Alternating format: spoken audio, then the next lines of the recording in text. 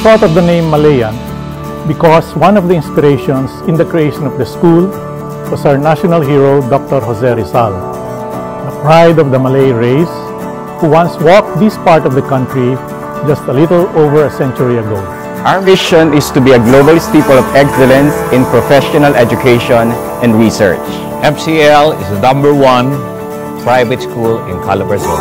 Our mission is to provide the learning environment that would transform our students into globally competitive professionals. To produce social wealth from the generation of new talents. Excellence, loyalty, teamwork, discipline, and urgency. These are our core values. To me, MCL is home. Malayan is not just the buildings, the grounds, nor the facilities. More so, it is the people who comprise the institution. The smile of a student when he realizes that he just learned something. The embrace of friends without whom one cannot live. The values we instill, excellence and virtue. MCL is home. MCL is home. MCL is home. I am Malayan. I am Malayan. I am Malayan. I am Malayan. I am Malayan.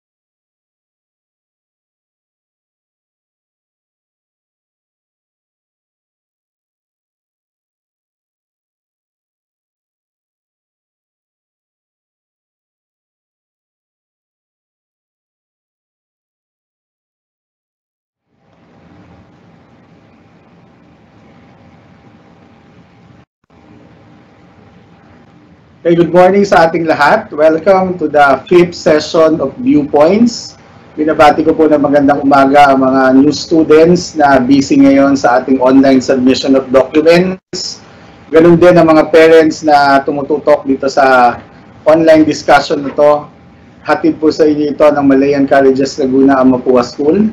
I am James Ronald Messina, I lead the Admissions Office and Registrar's Office, and binabati ko po kayo ngayong umaga na to na sana ay maging makabuluhan ng ating pagtalakay sa mga issue tungkol sa education under the new normal.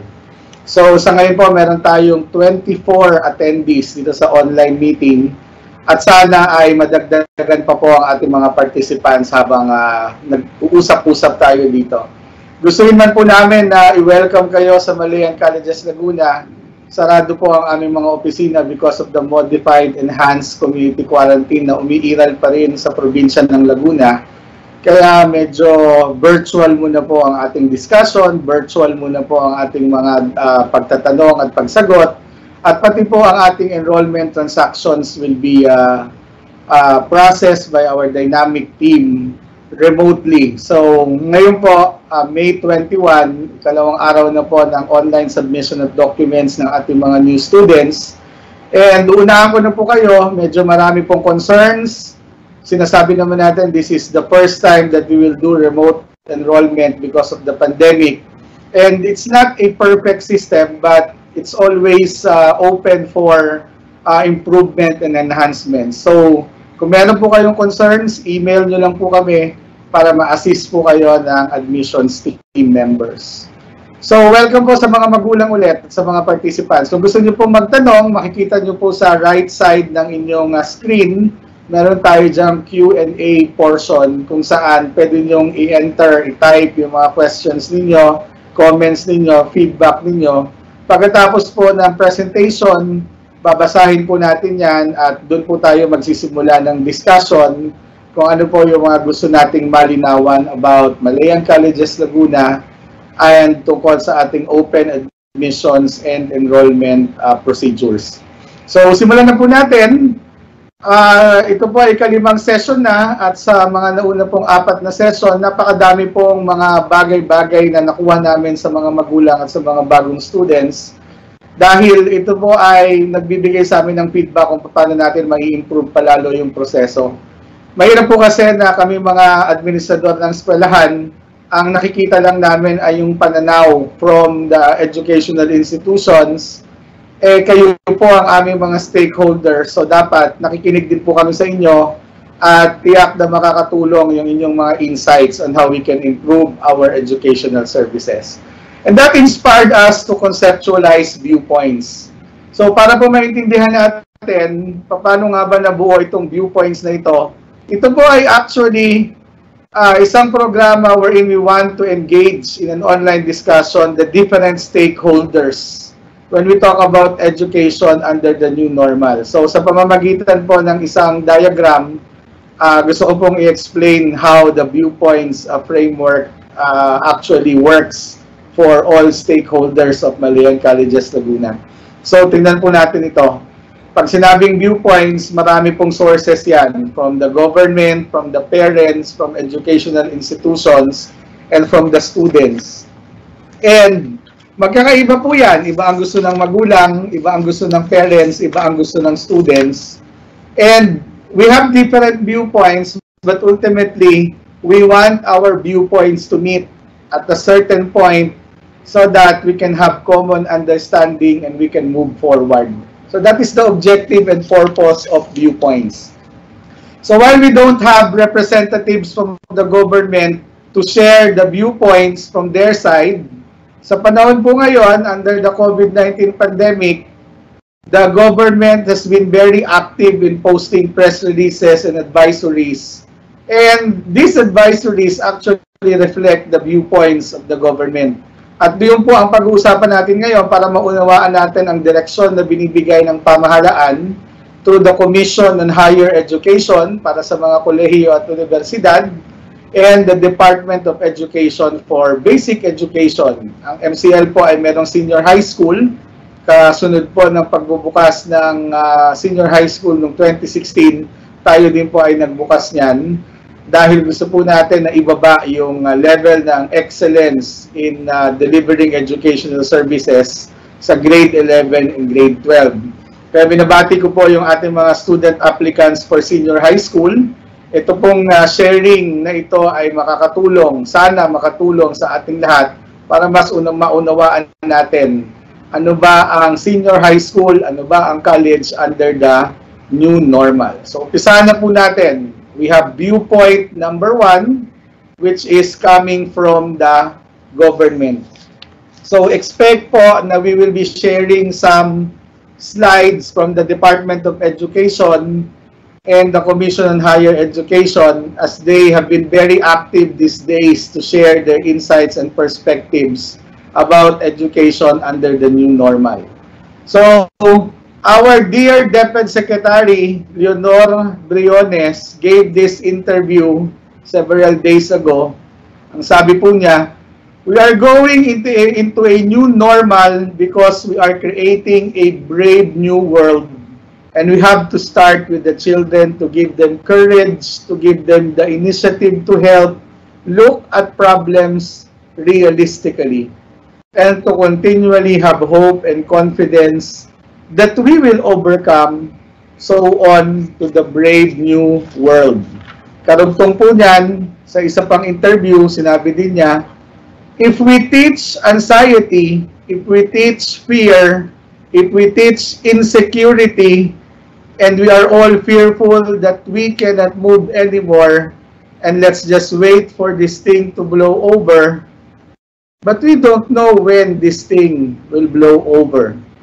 So in the meantime, we cannot have 9 months of idle children being restrained in their homes, making them stay at home and having no classes, no learning at all, because we are afraid. We have to work around that fear. Yan. So napakalinaw po ng sinasabi ng ating Deputy Secretary. Sino po ba ang hindi takot sa COVID-19? Baka iba sa inyo nadaanan na noong Facebook post na sinishare ng mga isang grupo ng mga magulang na hanggat walang mass testing, itigil natin ang eskwelahan. Huwag natin buksan ang eskwelahan this coming August. Hanggat walang vaccine, hindi dapat magbukas ang mga eskwelahan. Nauunawaan po natin yan sapagkat ito po ay pananaw ng mga magulang na wala namang hinangad kundi maging malusog, maayos, ligtas ang kanilang mga anak. Sabi nga po ay safety first. So we perfectly understand that. But we need to strike the balance among many other issues and interests around. At yan po ang gustong ipaunawa sa atin ng pamahalaan na sinishare ko po ngayong umaga na ito sa ating mga participants. Talaga po bang maa-afford natin na tayo ay mabinbin, matenga na lamang ng 9 na buwan, 10 buwan, isang buong school year na hindi natin mapapasukin yung ating mga anak sapagkat tayo ay nabubuhay sa takot. Sabi po ng World Health Organization, mukhang COVID-19 ay hindi na mawawala sa lipunan, sa environment, para na siyang trangkaso na kailangan na nating i-manage, na kailangan na nating iwasan, kailangan nang maging bahagi ng common na sakit na nararanasan ng mga tao. So, lahat po tayo ay nagdadasal na sana ay hindi ito totoo, sana ay hindi ito magpatuloy. Lahat po tayo ay natatakot. Hindi po sinasabi ng ating minamahal na sekretary ng DepEd na magtayong matakot. Ang sinasabi po niya ay work around that fear. Kailangan po nating balansihin yung takot na yon, bagamat tayo ay takot, hindi po sana ito mga hulugan na tayo ay hindi nakikilos at pipigilin na natin yung pagkakataon na yung ating mga anak ay matuto nang sila ay nasa paaralan. And our students could perfectly relate to this example. Naranasan naman po natin na tayo ay nagbakasyon, summer vacation for example, after 10 months ng schooling. Nagbakasyon tayo ng 2 months, then bumalik tayo sa eskwelahan ng June at July. Para tayong bisikleta na hindi nagamit ng ilang buwan, ang hirap ipidal. Ang hirap maka-regain ng focus, napakahirap matuto ulit, napakahirap mag-adjust ulit. 2 months pa lang po yun. Lalo na po kung pahahabain natin yung bakasyon na yon at sasabihin natin na 1 taon, anak, huwag ka munang pumasok dahil may pandemya pa. So yan po ang pananaw ng Department of Education. Ito po ay dinadagdagan palalo ng Commission on Higher Education na mensahe ng Chairman ng CHED, Dr. Prospero de Vera, para sa mga higher educational institutions, faculty members, and college students. So sabi po ni Chairman ng CHED, the approach to education should be anchored on the premise that learning must continue. Quarantine or not, learning must continue, and therefore it is everybody's responsibility to ensure that flexible learning, pag sinabi pong flexible learning, may maraming options na pwedeng i-offer ang mga educational institutions.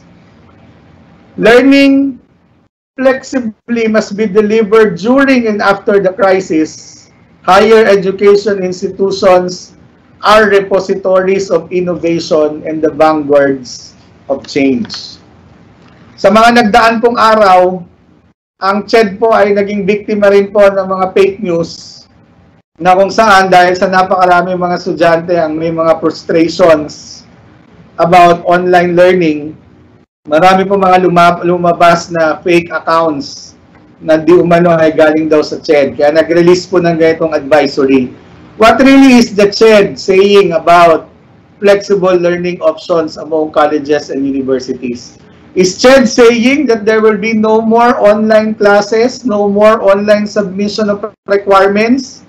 Ang sabi ng CHED, under CHED Advisory number 3, schools must deploy available distance learning, e-learning, and other alternative modes of delivery in lieu of residential learning. Pag sinabi pong residential learning, ito po yung traditional face-to-face classes na nakagisnan ng marami sa atin. Schools must facilitate alternative activities to enable students to complete practicum and OJT requirements. Higher education institutions must adjust the semester, adopt different delivery modes of teaching, and conduct make-up classes whenever possible. And these announcements are actually applicable to colleges, universities, faculty members, and students in the higher education. So one term to summarize the pronouncements of the Commission on Higher Education is that the delivery of instruction in the college level must be coupled with flexibility. And to summarize both the DepEd and the Commission on Higher Education pronouncements about education in the new normal, ang sabi po ng DepEd, education must continue. Ang sabi po ng CHED, quarantine or not, education, learning must continue. Yan. So, bagamat tayo po ay natatakot, bagamat tayo po ay may napakaraming agam-agam, dapat po na magpatuloy pa rin ang pagkatuto. Kailangan magpatuloy pa rin ang pag-aaral ng mga bata. Dahil po, kung tayo ay magpapadala sa takot, minsan naaapektuhan po nito, madalas naaapektuhan po nito ang pananaw natin sa napakaraming bagay. Unang-una, nagiging ang tingin po natin sa bagay ay, mga bagay-bagay ay pangmaiklian lamang o short term. Matatapos din ito after 9 months, after 1 year, makakahabol pa rin naman yung anak ko, after 9 months, after 1 school year. Medyo short term po yun. Kaya ang sinasabi ng CHED at ng Department of Education, tingnan natin ang mas mahaba at mas malawak na senaryo na kailangan magpatuloy ang pag-aaral ng mga bata dahil sila ay inihahanda natin, hindi lamang para sa mangyayari sa susunod na 9 buwan, 10 buwan o 1 taon, kundi sa mas mataas at mas malawak na pangarap natin para sa kanila. So specifically po, the Department of Education has said that after consultations with the different stakeholders in the education sector, classes will start on August 24, 2020. So may mga nagtatanong po na sa Malayan Colleges Laguna po, kailan po magsisimula ang classes? So yan, pinost ko na po dyan. August 17, 2020, magsisimula po ang klase ng Malayan Colleges Laguna. So, ito po ba ay hindi violation ng ipinag-uutos ng DepEd na dapat ay August 24. Number 1 po, ang DepEd naman ay nag-uutos sa mga public schools na August 24 mag-start. Ang mga private schools po ay binibigyan ng certain degree of autonomy in terms of decision making kung kailan sila magbubukas ng kanilang eskwelahan. So, sa Malayan Colleges Laguna po, August 17, pero malinaw po na tayo ay susunod sa DepEd na walang residential classes, walang face-to-face classes if we are going to start on August 17. So, paano po mag-i-start? We will have online classes at the time. Again, we are putting primary consideration to the safety and health of our students, teachers, and employees.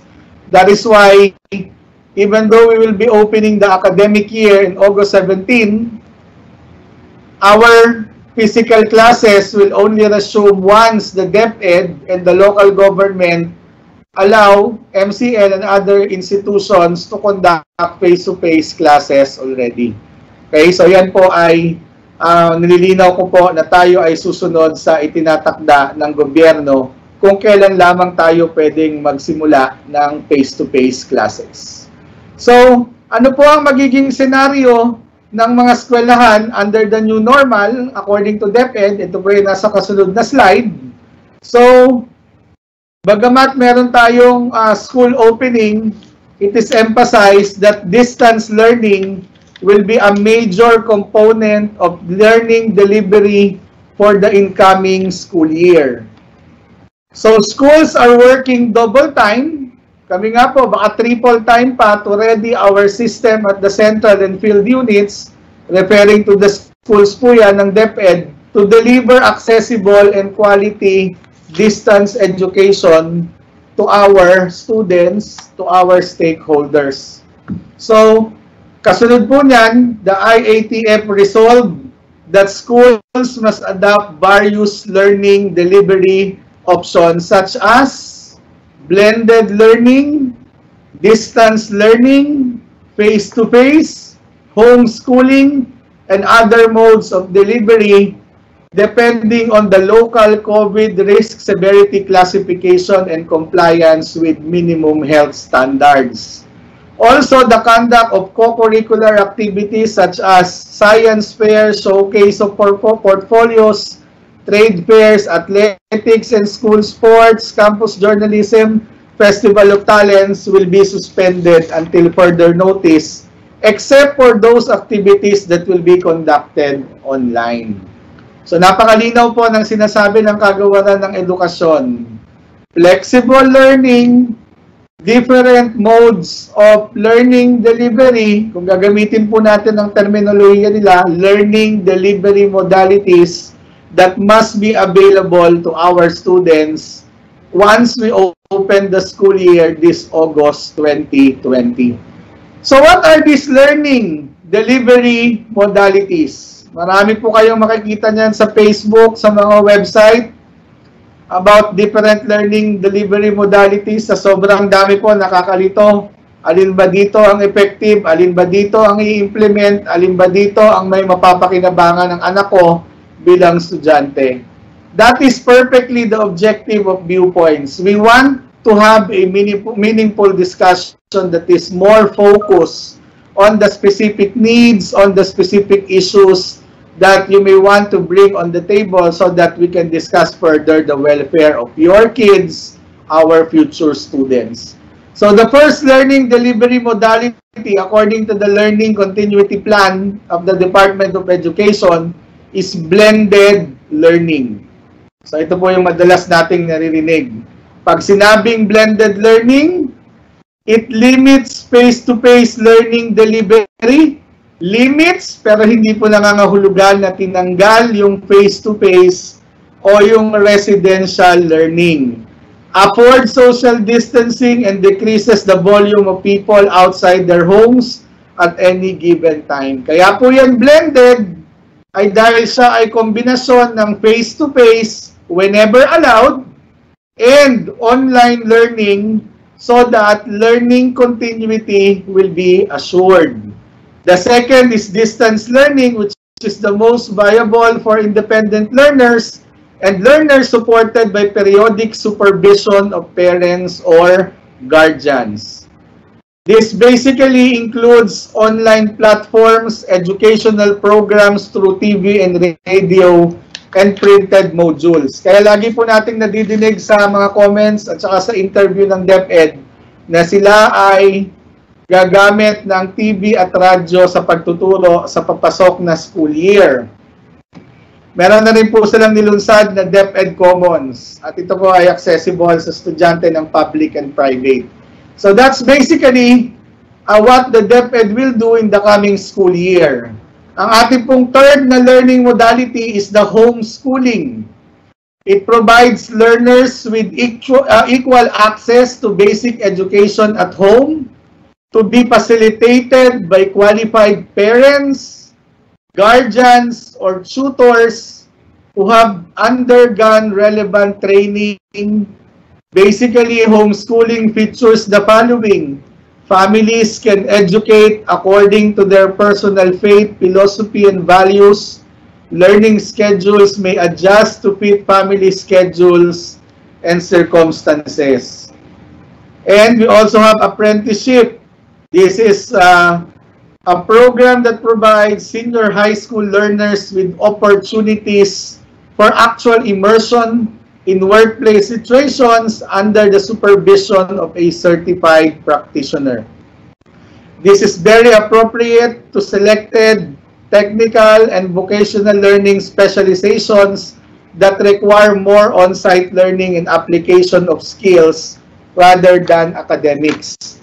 So basically po, yung ating mga learning modalities na yon, 4 plus yung pang-5, which is the face-to-face session na tayo ay pamilyar na, because doon po tayo nasanay. In fact, yung face-to-face session has been our comfort zone when we talk about education. Face-to-face session has been our normal mode of delivery for learning ng mga estudyante. Ang problema po, we are in a pandemic situation. The normal that we have been used to is now new. New normal, which means we need to make adjustments on how we will learn. Kaya para po dun sa mga estudyante natin na nakikinig ngayon, siguro yan ang number one na kailangan nating itatak sa ating mga isip.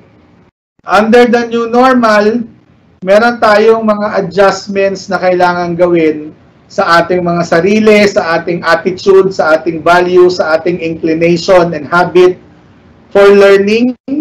And definitely, bilang mga learners, kailangan nating mag-adjust. Mahirap, pero hindi imposible. Maaaring magtagal, pero at least nakakausad tayo ng paisa-isa, dalawang hakbang. Those are the adjustments that we need to do. On the part of the schools, there will also be a lot of adjustments. From the part of the parents, yan din po siguro ang nais kong i-communicate sa inyo ngayong umaga.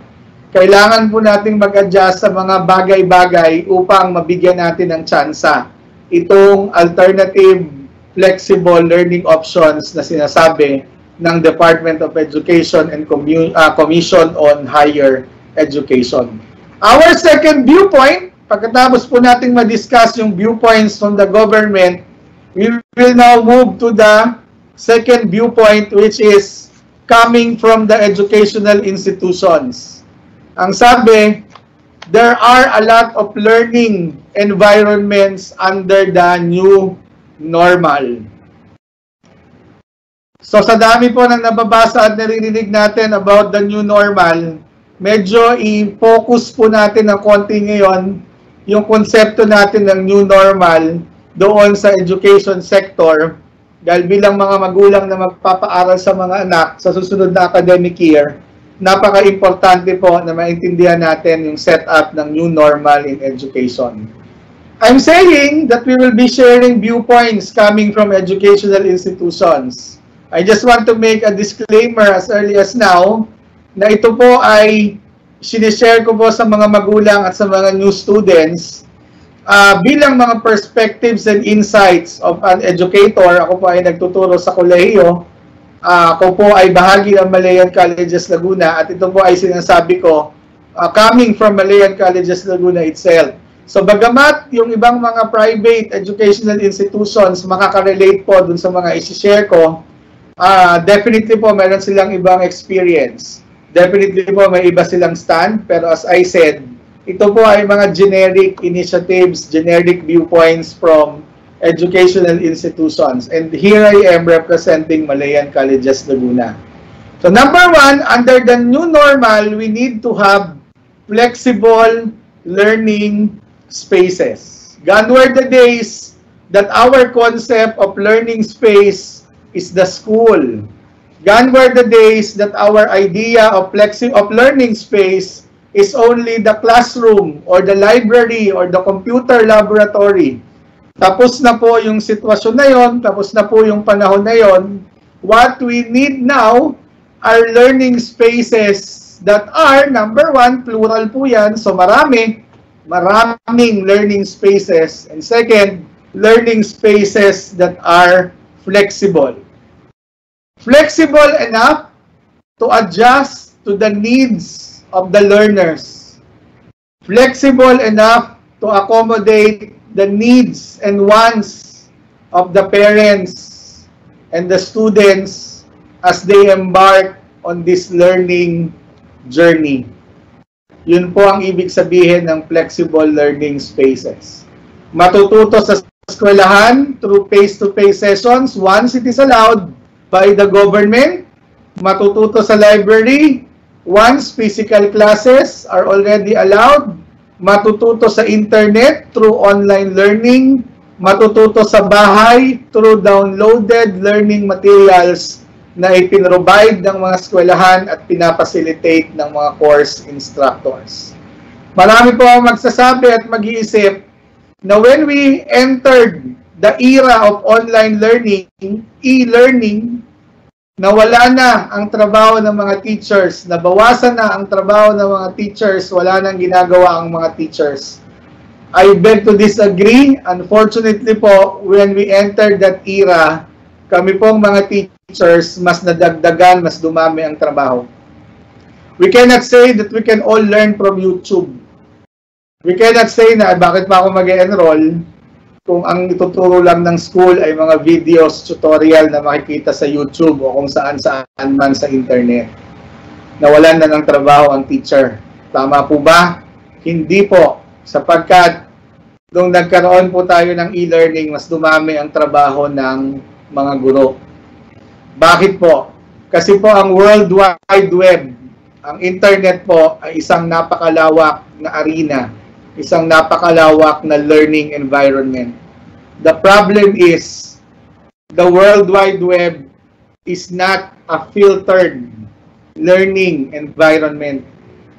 That means, napakarami pong mga information na hindi makukuha at hindi matututunan sa World Wide Web o sa internet.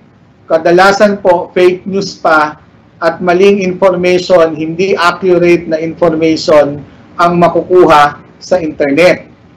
Kaya pumasok po doon ang isang mahirap na role ng mga guro at ng educational institutions. Why? Because the teachers are now acting as facilitators of learning, not just instructors, and their number one role is to filter the information that students could get in the internet so that this information are aligned to what the students are supposed to learn. Pangsala, pang-guide, para matiyak na yung mapupulot ng mga mag-aaral sa internet ay nakatahi, nakaugnay, nakaturo sa dapat matutunan ng mga estudyante. Sa YouTube lang, madaming home remedies, maraming home treatments na nare-recommend, maraming effective, maraming nagsusubscribe, maraming nagpo-follow. But when it comes to actual illness, for example, we still go to the doctor, we still go to the clinic, we still seek the help of a medical practitioner. And when we go to the doctor will not tell us, you just go to the YouTube and you will be healed, you will be cured. Baka magalit tayo sa doktor pag yun ang sagot sa atin. Sasabihin sa atin ng doktor, actually, you're not paying me or the hospital because of the Wi-Fi, because of the facilities, because of the good beds, because of the Class A equipment of the hospital. Siguro baka yun, secondary. But you go to the doctor, you go to the hospital because you trust the expertise of the doctor. Something that you could not just learn or obtain from YouTube. That's also the same thing when we talk about education. That's also the same thing when we send our children to school. We're actually paying the expertise of the school because we trust its learning program, and we believe that the teachers can deliver that learning program effectively to the students. We trust that the teachers will filter the information, the sites, the content that the students can access in the web in an online learning environment. And with that, yung trabaho po ng teacher ay dumami. Kasi tayo nung college, pag sinabi ng teacher, itong textbook lang na to ang gagamitin, tapos na. Hindi ka na pwedeng umanap ng ibang references. Ngayon po, lahat ng references are readily available in the web, readily available in the internet. But the teachers need to select, carefully select, and filter the information so that our children, the learners, will acquire one of the most important skill in the 21st century, which is information literacy. So yan po ang role ng teacher ngayon under the flexible learning spaces which we are going to enter under the new normal. And I would say that Malayan Colleges Laguna is not new in setting up flexible learning spaces. Ma-share ko lang po itong maikling timeline about the history of Malayan Colleges Laguna as we embark in online learning for our students. We are a very young institution. We started in 2007 as part of the long-term development plan of Mapua University. At that time, it's Mapua Institute of Technology, to expand its presence in the southern Tagalog region, kung saan po merong mga technological and light industry science parks around, na nandoon po ang mga manufacturing industries. Pag nagbukas ang manufacturing industries, kailangan yan professional and technical workforce, so kailangan ng school. So MCL is a wholly owned subsidiary of Mapua University, and when we opened in 2007, it's a very fresh start, but it did not stop us from venturing into meaningful ways to improve the delivery of instruction. That's why in less than 2 years, we already launched EMCL. It's our e-learning portal at the time. It's our LMS. LMS means Learning Management System. So yung e-learning site po na ito ay binuksan namin to support the education program. Para yung mga bata ay hindi lamang natututo sa 4 na haligi ng classroom. Pag-uwi nila, yung mga PowerPoint presentation, lectures ng teachers, reference materials, electronic learning materials ay makukuha nila sa bahay whenever they access EMCL in the internet. We don't direct them to YouTube. We direct them to EMCL because what they get in EMCL are already what? Filtered sites, filtered learning materials that are all aligned in the instructional delivery program of the school. We are happy with Moodle. That's our LMS under EMCL. But it did not stop us again from enhancing the flexibility of online learning. That's why in 2014, we started exploring an alternative learning management system. And a year after, we purchased our license for the use and deployment of Blackboard Learn, which is a licensed and proprietary learning management system. So yung Moodle po noong 2009, may bayad. Walang bayad, libre. Pero noong 2015 po, we chose Blackboard Learn. May bayad po, hindi mura. In fact, medyo milyon din po ang binabayad ng eskwelahan dyan. At ito po ay may share ang mga estudyante dahil mas malawak po ang functionality ng Blackboard Learn. So in 2015, we launched that. And up to the present, the students are using Blackboard Learn for their courses in the senior high school and college. Bakit po libre na yung Moodle, lumipat pa sa Blackboard Learn? Have you asked yourself, para dun sa mga nakapunta na ng Singapore, ng Hong Kong, ng Korea, when you go to every train station, waiting shed, or any public area, minsan nga pati 7-Eleven, merong free Wi-Fi connection. Just get the code, you connect to that access point, and you will get free Wi-Fi connection because the government has successfully implemented the National Broadband Program for the residents of that country.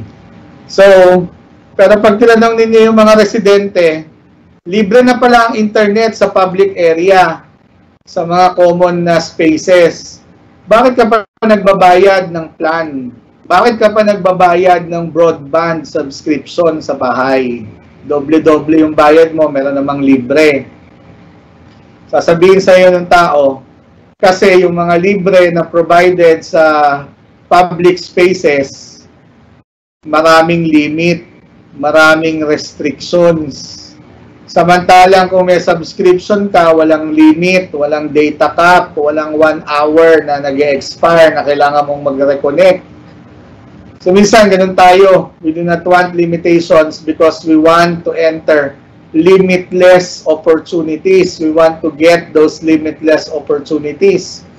That's also the same thing when we talk about learning management system, when we talk about education. We want the best for the children. We want to give them the limitless opportunities. We're happy with Moodle, but it has many restrictions. Hindi ka pwede mag-conduct ng synchronous lectures kagaya nito, where in real time, the students and the teacher can interact. Hindi po pwedeng gawin yon sa Moodle Hindi pwedeng gawin yon sa EMCL. Also, the type of assessments, the quizzes, assignments, and tests are also limited in Moodle. So how can we say that we are getting supplementary learning materials and a learning management system that augments the learning experience kung medyo maraming limitations? Total, kaya naman na yung subscription with the growing number of students. In 2015, we have close to 6,000 students already. We divided the cost of Blackboard Learn so that we can subscribe. And for 4 or 5 years now, we're still using Blackboard Learn for our senior high school and college. Why?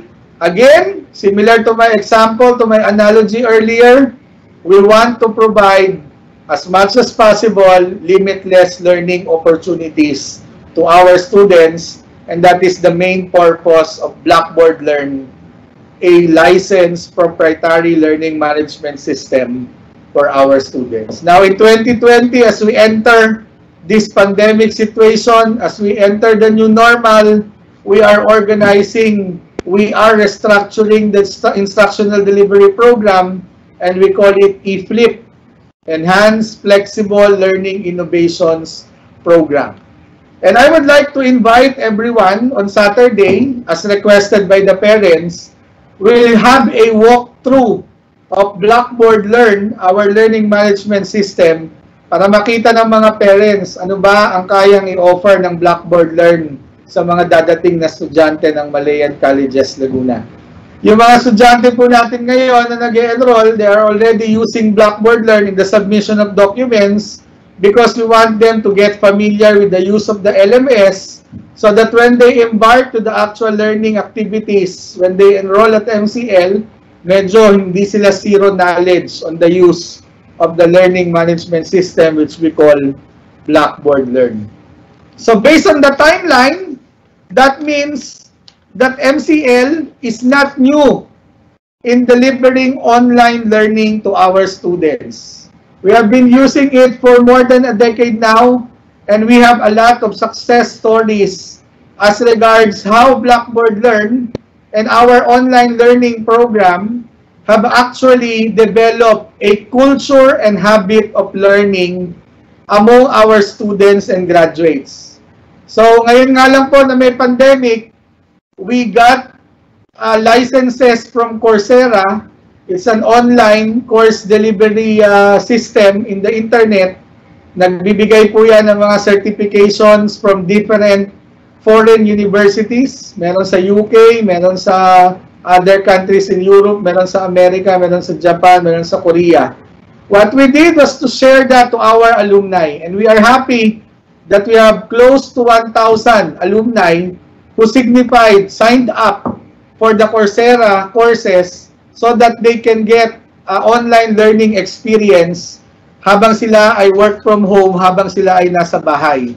So yan ang sinasabi namin na ito pala yung pag-develop ng culture and habit of learning among the graduates of Malayan Colleges Laguna. So, hindi pala ito bago. Sa totoo lang po, nung magsimula ang internet 30 years ago, sumunod na rin yung e-learning. Pag sinabing e-learning, electronic learning, learning everywhere, learning every time, learning in every way possible. Puro E, kaya e-learning.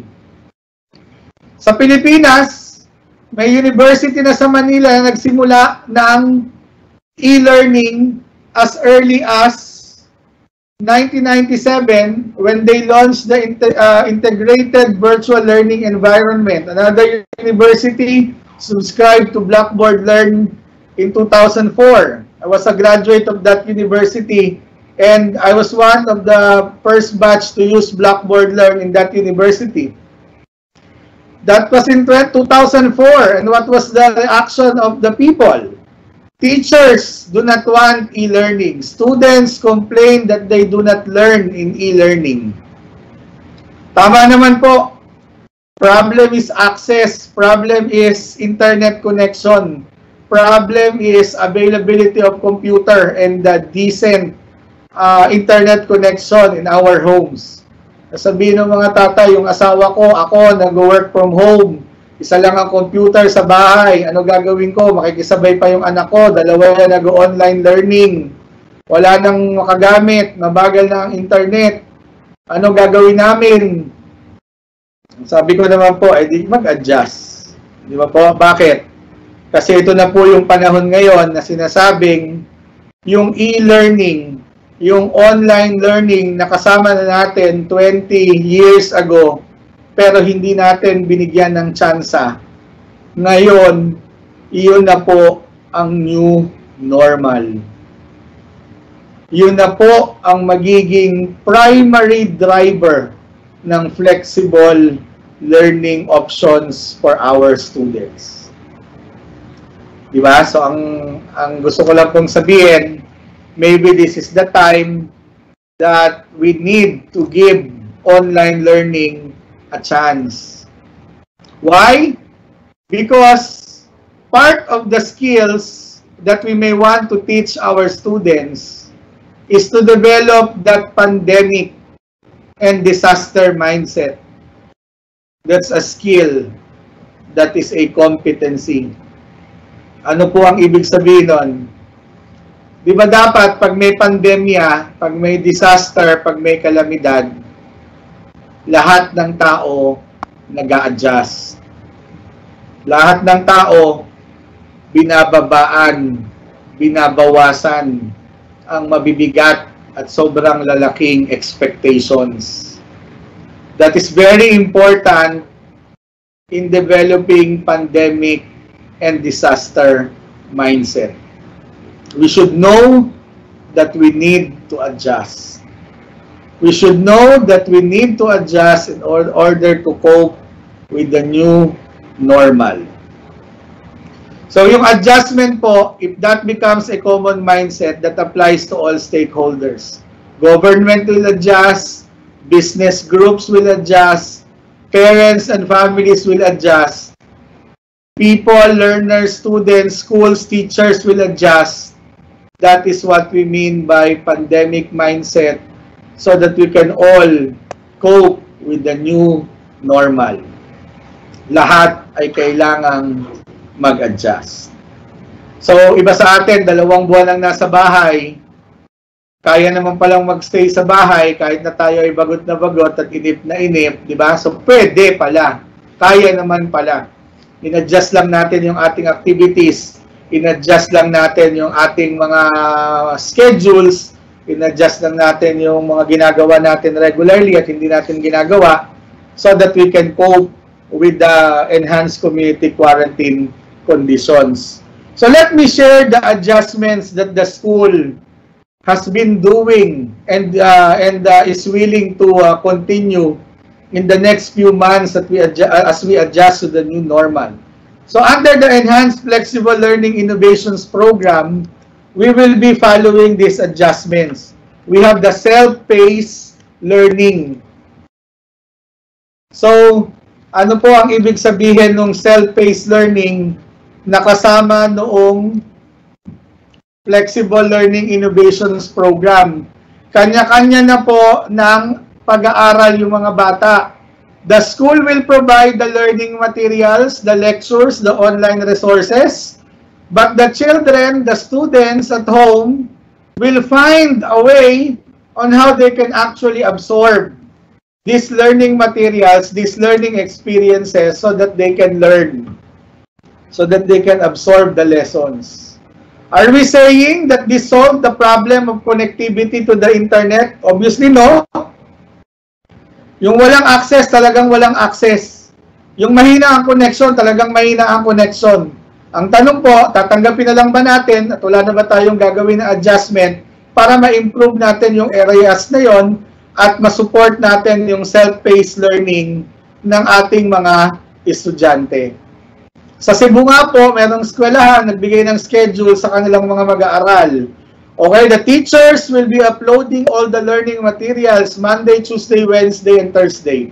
Friday, Saturday, and Sunday, students must load data to their mobile phones, tablets, or computers, to their routers, to their subscriptions. Mag-load kayo. Make sure that your internet connection is functional ng Friday, Saturday, and Sunday so that you can get the learning material, submit the assignments and assessments. Because on the next week, Monday, Tuesday, Wednesday, Thursday ulit, assignment, quizzes, and tests na uli ang ibibigay. Is it working? Yes.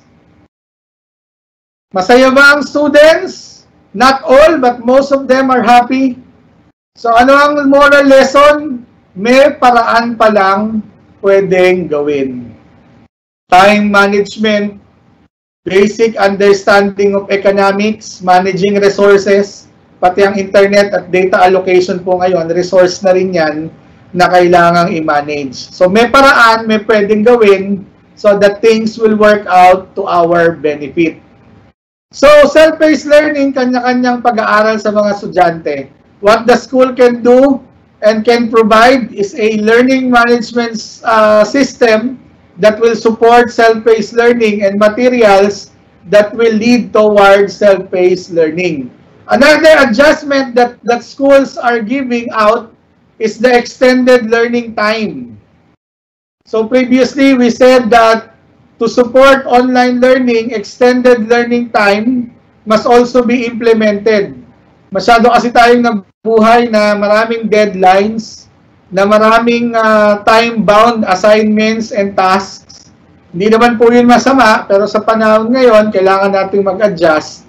So, in the case of our students at Malayan Colleges Laguna, we move all our deadlines. Yung dating 1 week, 2 weeks, naging 2 months. So, ikaw na mag-aaral, ikaw na estudyante, you submit the assessment whenever you are ready. You take the exam whenever you are ready. You submit the project, the reflection paper, the synthesis paper whenever you are ready. Why? Because extended learning time is connected with our self-paced learning adjustments so that we can cope with the new normal. Next, we have strict social distancing. Ito po ay madalas nating naririnig na laging sinasabi ng IATF, ng Department of Health, ng DepEd at ng Commission on Higher Education. Ulitin po natin hindi po sinasabi ng Malayan Colleges Laguna na tayo ay magiging online learning forever. Sabi nga ng mga kabataan, walang forever. So kapag pinayagan na po ang face-to-face learning, face-to-face classes, tayo po ay babalik doon. Pero susunod tayo sa mga safety and health protocols. Unang-una na dyan, yung strict social distancing sa mga pasilidad ng paaralan, lalong-lalo na po sa mga classrooms. So what are the features of our programs under social distancing? Reduced class size. Some of you have already visited MCL in the past, and during the campus tour, you had the chance to see our lecture rooms. They are all spacious enough to accommodate 40 to 45 students. But because of the social distancing requirements, we need to limit that to 20 to 25 students only. So babawasan po natin yung class size. Kaugnay po niyan, we will be following shifting face-to-face class schedules. In our Q&A, may nagtanong na po kanina, paano i-conduct yung classes, physical and online classes? Ano ang gagawin ninyo? So yan nga po ang sagot. Shifting face-to-face class schedules. Itong section na to, Monday, Wednesday lang ang pasok. Itong section na to, Tuesday and Thursday lang. So 2 or 3 days lang po papasok ang mga bata kapag allowed na ang physical classes. And the remaining hours will be through flexible learning, through online learning that MCL has a very wide experience of implementing since 2009. We will also be providing additional auxiliary services for students. So para po makita ninyo, ito po yung typical na example ng lecture room ng Malayan Colleges Laguna, yung picture sa kaliwa, makikita ninyo, that's very spacious enough to accommodate 40 students. But because of social distancing, makikita nyo po yung nasa kanan, we will be configuring the setup in the classroom in such a way that 1 meter by 1 meter distancing between student A to student B and student C and student D kung nasa likod at tagiliran ay masunod natin sa mga lecture rooms. So may malinaw pong plano ang Malayan Colleges Laguna for social distancing. We have enough rooms to accommodate students and still following the social distancing measures as prescribed by the government once the conduct of face-to-face classes or residential classes using the CHED terminology will be allowed starting August. So capable po tayo at makakaasa po kayo that we will be implementing those measures. Sir James, paano yung cafeteria? Paano yung gym? Paano yung mga hallway? Paano yung mga hagdan? We are also preparing a blueprint for that. Yung mga stairways, one way pataas, one way pababa. Yung mga corridors, strictly no loitering. Isang direction lang sila maglalakad. Yung cafeteria, gagayahin natin yung ginagawa ng mga malls, ng mga supermarket, na limited lang yung pagpasok sa loob by a certain number. And once they are seated inside the cafeteria, social distancing will also be followed and implemented strictly. Bawat corner po ng MCL, kung nakapunta na kayo sa amin, may mga guards. Bawat corridor, bawat entrance, bawat common space, meron pa pong mga roving guards na gumagala sa paligid. So that will be part of the responsibility of the guards and the teachers also to be the agents of implementing social distancing among our students so that we can make sure that they are not congregating a small or big group na pwede po maging dahilan ng pagpapasa-pasa ng infection ng COVID-19. So we are a 6-hectare campus. Definitely we can implement social distancing. Plus, meron tayong shifting schedules and reduced class size. Lalong-lalo po nating mai-implement ang social distancing sa loob ng Malayan Colleges Laguna. Now, naunawaan ko po, baka may mga tanong ang mga parents, paano gagawin natin sa transportation? Nakita naman po natin yung adjustment ng mga jeepney driver, kanya-kanyang creativity, kung paano i-implement yung dating 20-seater na jeep, magiging 10 na lang para merong spaces, every other yung upuan. So, paano kaya yung mga bata pag bumalik?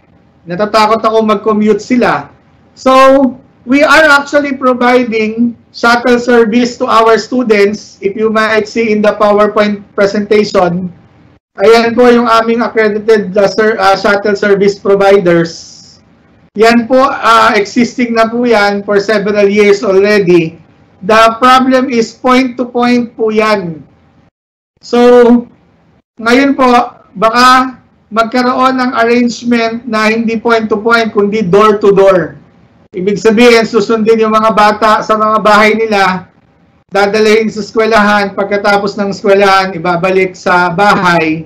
Kasi ngayon po yung door-to-door, they are only setting up pick-up points in Calamba, Canlubang, Paseo, Santa Rosa, Carmona, Binyan, San Pedro, and Muntinlupa. So, perhaps those will be maintained, but door-to-door shuttle service will be provided. Yun lang po, expect po natin na medyo magmamahal po yung service na yan because of the social distancing measures. Another one is, baka po humingi ng commitment yung ating mga shuttle service providers that they will be asking for a contract of maybe 6 months or 1 year. Sana po maunawaan natin na kailangan natin mag-adjust dyan dahil nag-adjust din naman yung mga drivers, yung mga shuttle operators. Nangutang nga naman sila para makabili ng van for the shuttle service. Tapos yung mga anak natin na in-apply natin ng service, after 2 weeks na makilala yung mga kaklase at may kasabay sa pagkukommute, biglang inabando na yung shuttle. So, mahirap naman po yun. So, tulungan niyo po kami na makasunod tayo dyan sa mga adjustments na yan. Sabi ko nga, dapat mag-a-adjust tayo. Pati po yung mga shuttle service providers mag-a-adjust so that we can cope with the new normal as we send our children back to school this coming August. So, that's the additional auxiliary service that we will be providing to our students so as to assure the parents that we are ready We are ready to accept students whenever face-to-face classes will be allowed by the government. We are ready to do online learning to our students. For less than a decade, we have been training our faculty members. We have been. So, ibig sabihin po, patuloy yan, continuous yan. Hindi po tayo huminto. That we train our faculty members into becoming course developers, into becoming facilitators of learning.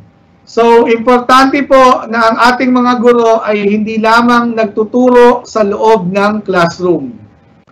Dapat po sila ay merong competency, meron silang skill on how to develop learning materials, how to develop learning coursewares that are flexible enough to cater to the different needs of the learners. Again, ayan po ang isang bagay na binabayaran natin for Blackboard Learn, to have that flexibility in delivering learning program and learning activities to our students. Yan po siguro yung isang limitasyon. I might be wrong. Ito po ay aking pananaw. Gusto ko lang pong ibahagi sa inyo. Yan po ay isa sigurong limitasyon ng radyo at ng telebisyon, yung flexibility na yon. Definitely, you cannot do an assessment in a TV or radio. Siguro magbigay ka ng quiz doon, sasagutan ng bata doon sa papel, po-collect tayo ng teacher. So may limitasyon. But in a learning management system like Blackboard Learn, you don't need a paper. You don't need any expository device detached from the learning management system. It can be served through Blackboard Learn. That's the content.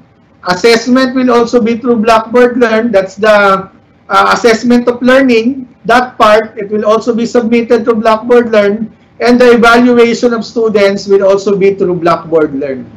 So, nandoon po siya sa isang komprehensibong learning management system that all these teaching and learning devices will be available. Sa radyo po at sa TV, pag meron kang hindi na intindihan medyo, hindi mo pwedeng sabihin dun sa nasa TV o radyo, teka lang, hindi ko naintindihan, repeat. Okay, magtaas ka ng kamay kasi one way monologue po pag TV at saka radyo. Pangalawa, antabayanan mo yung oras nung live broadcast na yon sa TV o radyo. Sa Blackboard Learn po, hindi mo kailangan gawin yon kasi itong mga lectures na kagaya nito will automatically be recorded. It will be shared by the teacher in Blackboard Learn all throughout the trimester. The students can always go back to the learning materials, review, refresh, and make him or herself learn that particular lesson. That is the flexibility of Blackboard Learn that we are paying for.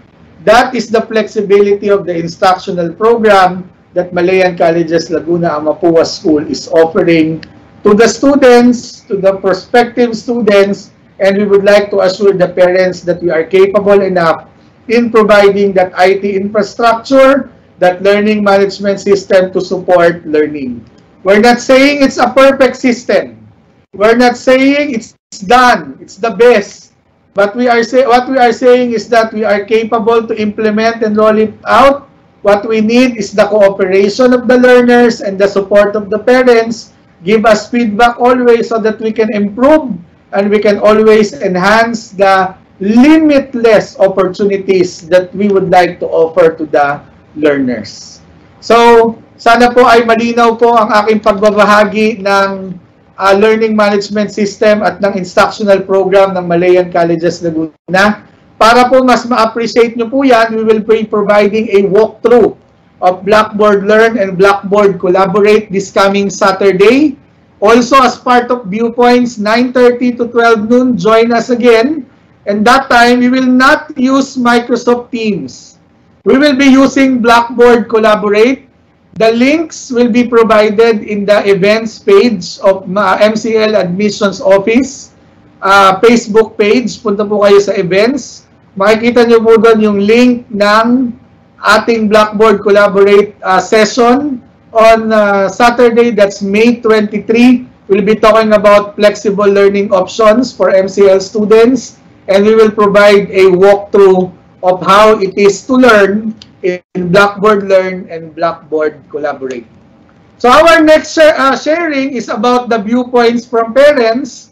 And in this part, I would like to entertain questions coming from you in our Q&A. So mag-type lang po kayo sa ating live event Q&A.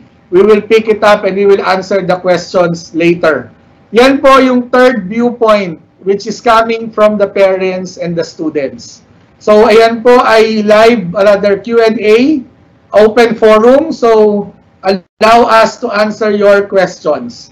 So for the meantime, I would like, para lang po matapos yung ating usapan, ang aking sharing, gusto ko po mag-iwan ng synthesis or summary. And I would like to share this photo to our attendees as of the moment. So this photo is actually taken from our commencement exercises last July 9, 2019. Marami na po kaming graduation session, pero ito po yung isa sa pinakamalaki naming graduation because of senior high school. We have 1,200 senior high school students who graduated, and we have 700 college students at the time. And as a teacher, as a school administrator, I am always very happy, along with the other colleagues in the academy, whenever we attend graduation ceremonies and see students who are very happy in receiving their diplomas, their certificates, and around them are relatives, nanay, tatay, kuya, ate, lolo, lola, mga relatives, who are very happy also with their smiles on their faces, witnessing the conferment of the degrees and diplomas to their children. And it always reminds us of this African proverb, it takes a whole village to raise a child. We attend graduation sessions because we want to share the happiness of our students. We attend graduation ceremonies because we consider ourselves a part of the entire learning journey of the student. Ibig pong sabihin, when we talk about graduation, when we talk about raising a child, when we talk about success of the child, let us always remember that it is a shared responsibility. Malayan Colleges Laguna Amapua School has always been proud of our alumni. We are also very proud of parents who have trusted the institution that we can deliver the educational service that the learners, that the students well deserve. We have many alumni already who have been in significant roles in the industries and in their different organizations, still doing research and development activities, still doing service learning and community engagements in the search of purpose and meaning in their lives. And whenever they do this, they make us all proud. But that pride is always a reminder that their success story is a shared responsibility. It takes a village to raise a child. Our alumni were now on these portals of success because the entire community had that share of responsibility in rearing the learner, in giving the limitless learning opportunities.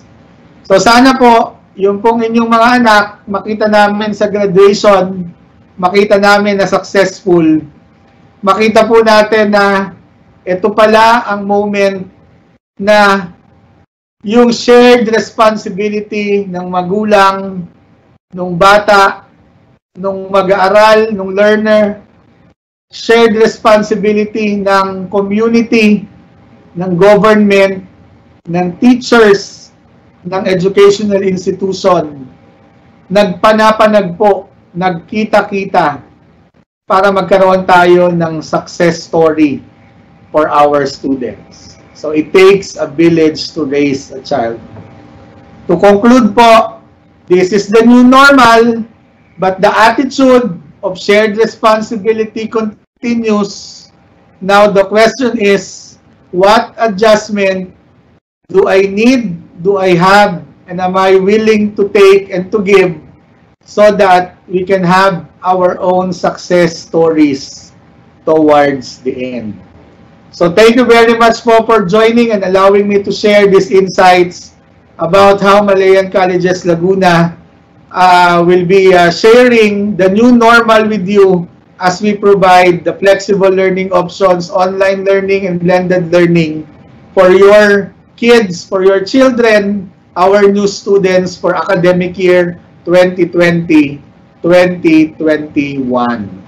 So maraming salamat po. Now, we will now open the floor for questions. We'll move to the next viewpoint, which is the viewpoint from parents and learners.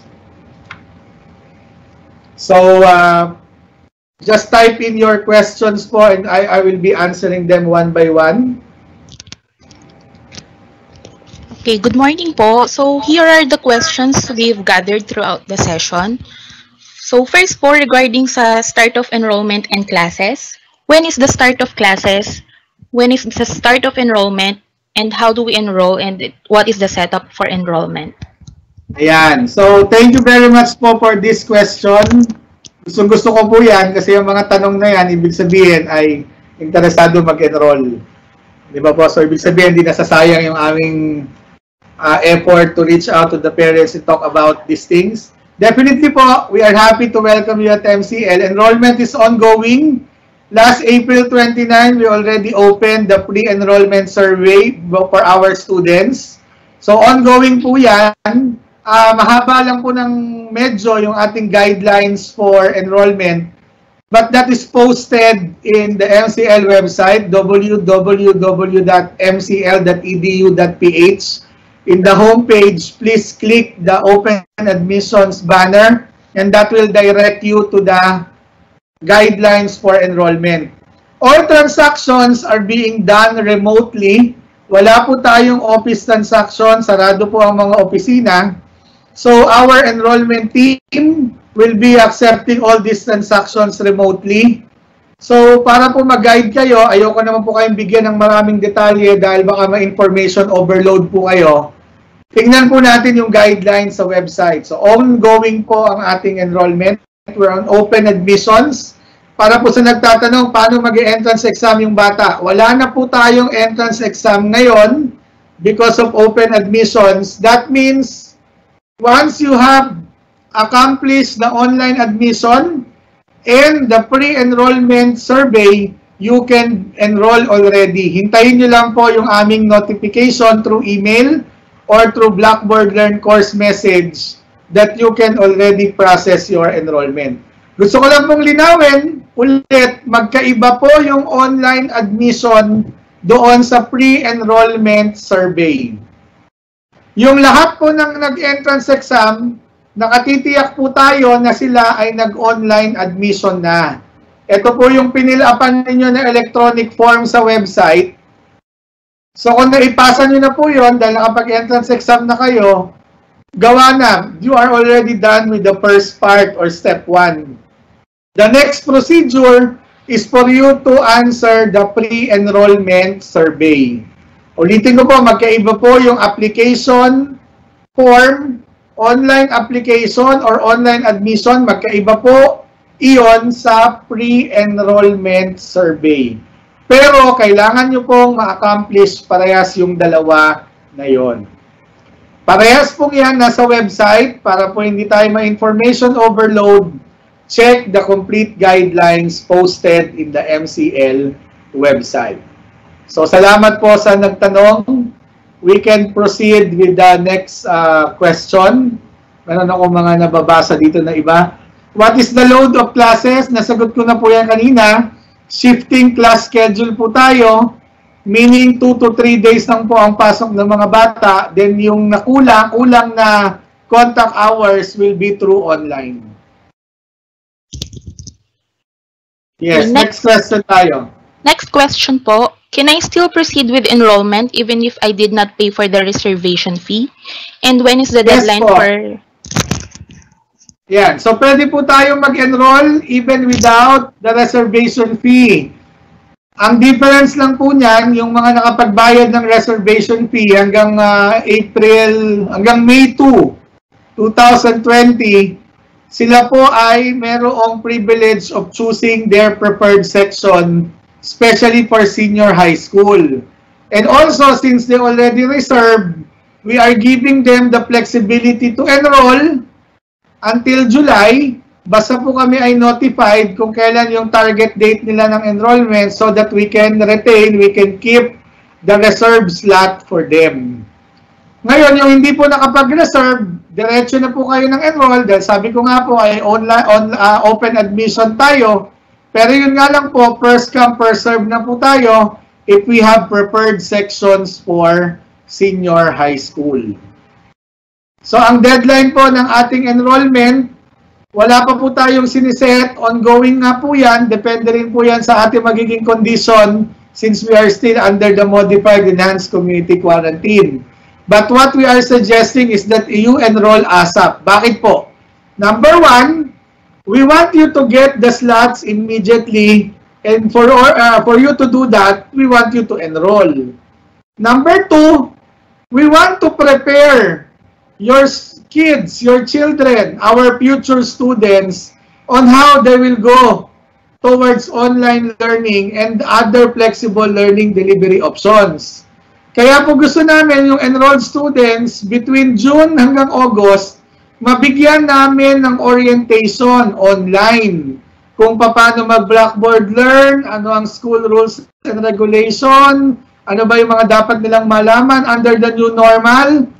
Kami po ay committed na ibigay sa anak ninyo yung preparation na yan so that before we start the school in August 17, 2020, meron na po tayong nailatag na pundasyon doon sa new students para ready na sila pagsabak doon sa ating alternative learning program starting August 17, 2020. Ulitin ko po, mag-enroll na po sila hanggat maaga para po makapasok na sila doon sa ating new student orientation at yung mga courses na dinedevelop natin para sa mga estudyante. Noon nga lang pong face-to-face session, kung meron kayong mga anak kakilala, kamag-anak na pumasok sa MCL simula noong 2007, every summer, meron po kaming summer camp. Yung mga new students, pinapapasok namin sa summer camp for free. Sila po ay uma-attend ng bridging lessons sa science, sa mathematics, sa drawing, para kahit paano magkaroon na sila ng patikim, magkaroon na sila ng adjustment, magkaroon na sila ng bridging program para pagdating nila sa college, pagdating nila sa classroom, hindi sila ma-culture shock. So ngayon po, itutuloy po natin yan. Bagamat wala tayong face-to-face na summer camp, we will have it online. And yan po ay nakadepende dun sa mga students enrolled. Kaya again, I would like to reiterate and encourage all our reserved and non-reserved students to enroll as soon as possible so that they can join the online bridging learning programs for new students. Napakaganda po ng programa na yan. So, marami pong matututunan dyan yung mga bata at ito po ay tiyak na preparation for them para hindi sila malula, mabigla pagdating ng start of classes in the first trimester. So, salamat po sa nagtanong. Next question po. My child's schooling was halted due to the ECQ. When will be the next enrollment schedule of incoming grade 11 students if we cannot comply with the requirements prior opening of classes? Yan, napakagandang katanungan po niyan. Sa guidelines po, specifically po, sinabi ko po yan na we understand that there are still a lot of localities under the modified enhanced community quarantine. Secondly, there are a lot of restrictions even though the communities, cities, and municipalities are under the GCQ already. Some schools are still closed. Kagaya nitong case na to, inabutan ng ECQ, hindi pa tapos yung school year. Paano nga naman mag-enroll kung lilipat ng school? Meron na pong inisu dyan ang Department of Education nung pang 2018. That's the Basic Education Enrollment Policy released in school year 2018. And it clearly states that in the absence of the report card from the previous school, the current school may accept enrollees provided that the parents will execute an affidavit of undertaking. The affidavit of undertaking states that they are committing to submit the required documents before August 31 of the new academic year. And the condition is that when you enroll without the documents, you will be considered temporarily enrolled in the school system. So, malinaw po, tatanggapin po namin kayo kahit wala kayong report card. But you need to sign the affidavit of undertaking. We use the same DepEd template. Second, you need to commit that you will submit the report card the soonest time that it will be available. So, pwede po kayong mag-enroll. Kaya lang gusto ko pong hingi ng pangunawa at kooperasyon ng mga magulang na yung magpapasa po ng mga documents, wag naman po sana natin gawin na dahil online, pagkapasa natin sa isang school, later on lilipat pala siya, gagamitin din yung same document for another school. Huwag kakaproblema po kayo niyan. Dahil ang DepEd po ngayon ay meron ng LIS, Learner Information System. So once you enroll in this school, i-enroll na rin po kayo sa LIS. So pag kayo ay lumipat nang hindi binabawi yung enrollment ninyo from the previous school, pag-graduate na po yung anak ninyo, magkakaproblema po yung school na nilipatan ninyo dahil hindi kayo sumunod dun sa protocol ng DepEd. So, sundin po natin yon. Pag nagpasa po tayo ng report card, bagamat ito ay electronic copy, let us assure the school that it is a commitment already that you will enroll your son or daughter to that school for grade 11 or for college, so that we will not have any problem later on in reporting your children in our reportorial responsibilities in CHED and DepEd.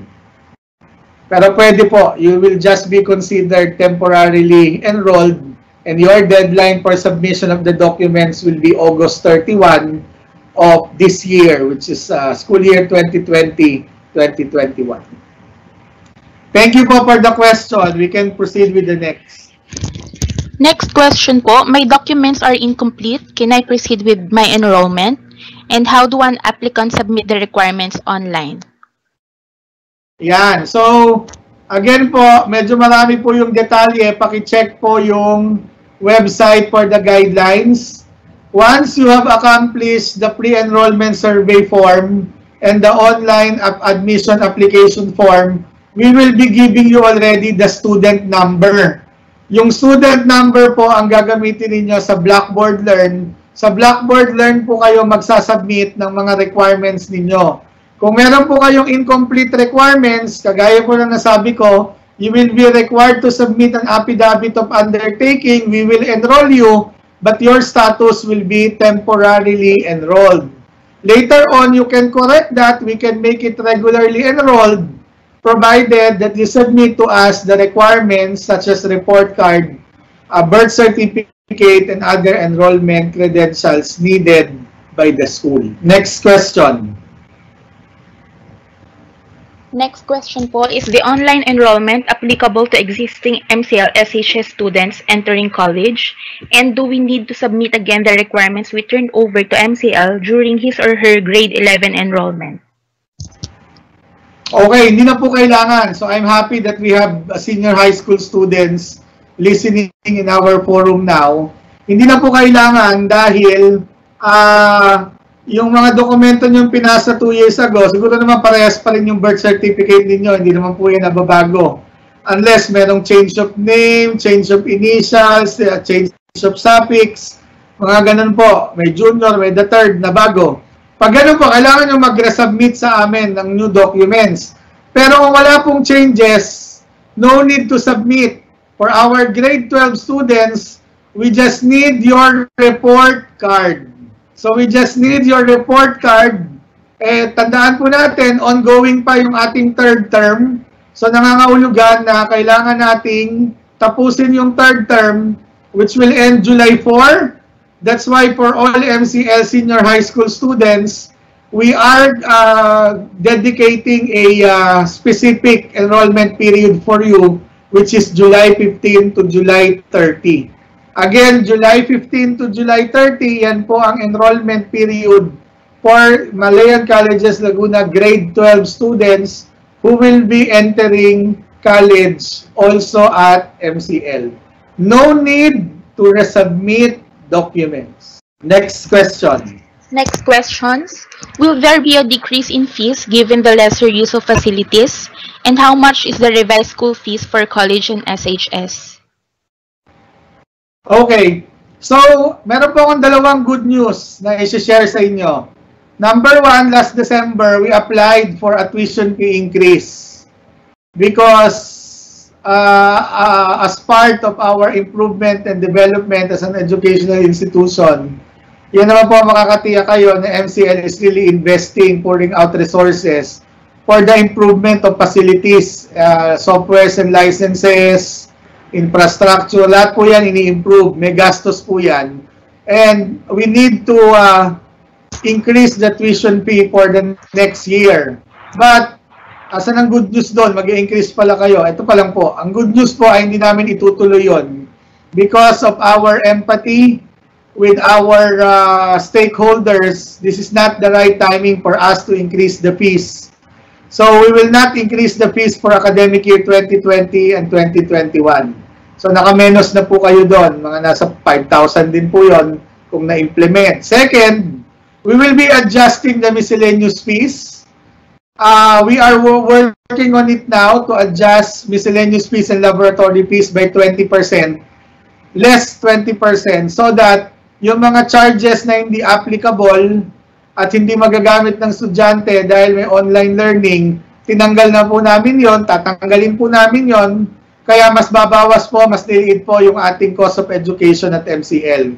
Currently po, ang senior high school natin ay nasa 75,000 per year. Ang college po natin ay nasa 33 to 36,000 per trimester. So, ito pong current na to ay mababawasan pa. Panalangin po natin yung hanggang 20% na ma-identify namin yung mga charges na pwedeng hindi singilin sa mga magulang para mas bumaba po yung ating fees for the coming school year. So, yun po yung aking dalawang good news.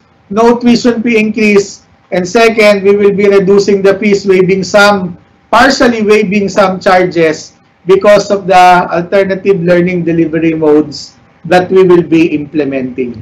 So maraming salamat po sa nagtanong, and you can be assured that MCL is sensitive enough to this situation, yung ating mga nararamdaman at this moment. And kung ano man po yung sinisingil sa mga magulang, ipinapangako po namin na ito po ay i-deliver namin sa inyo in terms of educational excellence. Hinihingi lang po namin yung suporta po ng mga estudyante by giving us their support and cooperation in the online learning, and also for the parents to monitor and support also the school as we adjust to the new normal, specifically in our learning environments. Next question. Next question po, do you accept PAYAC voucher for incoming grade 11 students, and will MCL help us process the vouchers? Ayan po. So, yes po, we are accredited po to accept vouchers issued by the government. Anong tulong po ang magagawa namin for you? Unfortunately po, we can only share with you announcements and advisories about the opening of the online application for the voucher, and to give you the procedures for application, because that is personal. Ano po ang ibig sabihin? Pupunta po kayo dun sa website ng PAYAC, doon po kayo mag-a-apply, may personal information po na required doon, hindi po namin alam yon. So hindi po namin kayo matutulungan doon sa online application because of data privacy restrictions. Kaya na talagang kanya-kanya po ang pag-a-apply ng PAYAC voucher. Pero madali lang po yun dahil online lang din. Pag na-send nyo po yan, bibigyan kayo ng QBR, Qualified Voucher Recipient Certificate, and you will screenshot nyo po sa phone o sa computer yung QBR certificate ninyo, email nyo sa amin so that we can validate it and apply to the charges assessed for the student. Last year po, June 6, 2019, nag-open yung voucher application. Hindi po natin alam ngayon kung same pa rin. Sana po magbukas ng maaga. So, pwede po namin kayong share ng information dyan through the MCL Admissions Office page. We will share the information there kapag open na and procedures. Pero ganun nga po, kailangan po talaga kanya-kanyang application tayo for the PAYAC voucher. Ngayon, Sir James, kailangan ba hintayin ko yung PAYAC voucher bago ako mag-enroll? Pwede po, pero kung ako po ang tatanungin, yung PAYAC voucher naman po kasi ay hindi rin 100% covering the tuition fees for Malayan Colleges Laguna. So, ibig sabihin po, maglalabas pa rin po tayo ng konting halaga for the enrollment of our children. So, kung ganun din lang po ang sitwasyon, baka po pwedeng i-enroll na natin sila ng maaga. Then, pag lumabas yung voucher, tsaka natin i-apply. Kung may outstanding balance, i-apply natin yung voucher. Pag walang outstanding balance dahil nag-full payment kayo, we will refund yung overpayment ninyo because of the PAYAC voucher. So, bakit po ganun ang aking rekomendasyon? Kasi po, nagkakaubusan ng slots, especially for senior high school. So, malaking tulong po kung mai-enroll nyo na po sila agad. That's one. And second, para po yung bata nakakapag-participate na dun sa ating bridging learning program for them in preparation for their student learning experience at MCL starting August. So, yun po ang dahilan. Kung makakapag-enroll din lang naman po ng maaga, i-enroll na natin. And later, we apply the value of the PAYAC voucher. Yan. We can proceed with the next question. Next question po, how can I get my email and password for Blackboard Learn to submit my requirements? And what happens after submitting an online application? What are the further instructions? Ayan po. Pag sinabi ko po yan, lahat po na mahaan po yan. Mga 3 oras po uling explanation yan.